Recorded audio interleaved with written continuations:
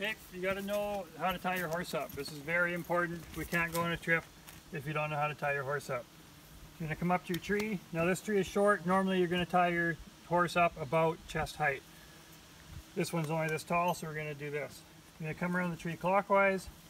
You're going to reach underneath your rope, grab your rope, give it a flip, or look at your watch. Then take your tail end over, around all the ropes, through the loop, and then you're going to cinch it tight on this rope so that it can slide back and forth and the knot doesn't just dissolve. And you're going to cinch it up to the tree so it doesn't slide down. So you leave your tail around this side, it comes off really easy.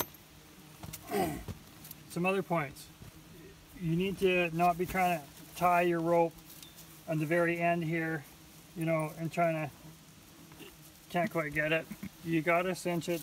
You want your horse's head elbow to fingertip from the tree. Normally, if it's a tree, it's going to be chest height. That's how you do it. Now, if you have a horse that nibbles your knot, you can throw a half hitch on this loop, and then it's tight. And if they pick on the knot, it's not going to come undone. But most of the horses don't do that, so I wouldn't worry about it. Good enough? Okay, I'll show you again so you get a top-down view. Come around clockwise, reach underneath the rope, bring it through, give it a flip so your tail is in the very bottom. You see how there's an X, goes across, bring it through there.